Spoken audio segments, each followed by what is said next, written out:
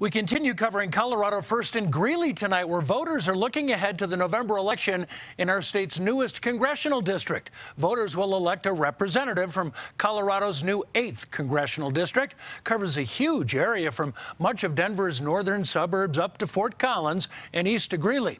Our Tori Mason reports on a key demographic that could decide the race.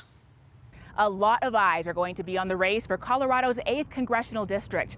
It has national importance. Right now, Latinos make up 39% of Greeley, and less than half are registered to vote. We may go door to door. In fact, I think we will go door to door.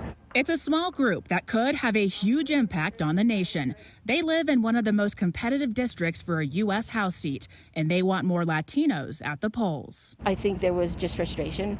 We were practically gerrymandered with the last district we had in CD4, and I think a lot of Latinos gave up. Sunica's training volunteers to turn them back into voters. Only 20% of Latinos in Greeley are registered. I think that they're overlooked more often than not. Volunteers like Kimber Watson recognize being heard isn't always that simple. I just came from Texas, and I have never seen voter suppression like I had there, and I want to make a difference. These circulators are ready to address the barriers many of their neighbors face here. She was wanting him to register to vote. He thought she was talking about insurance. If Latinos in the 8th show up in November, they'll have the numbers to make significant shifts in power. Sunica wants to show them their strength. You're doing yourself a disservice because you're not letting your interests be represented, and that's your right to do so. So that registration drive is made up of a nonpartisan group, and they tell me they're going to be out here in Greeley getting people registered right up until the election. Reporting in Greeley, I'm Tori Mason, covering Colorado First.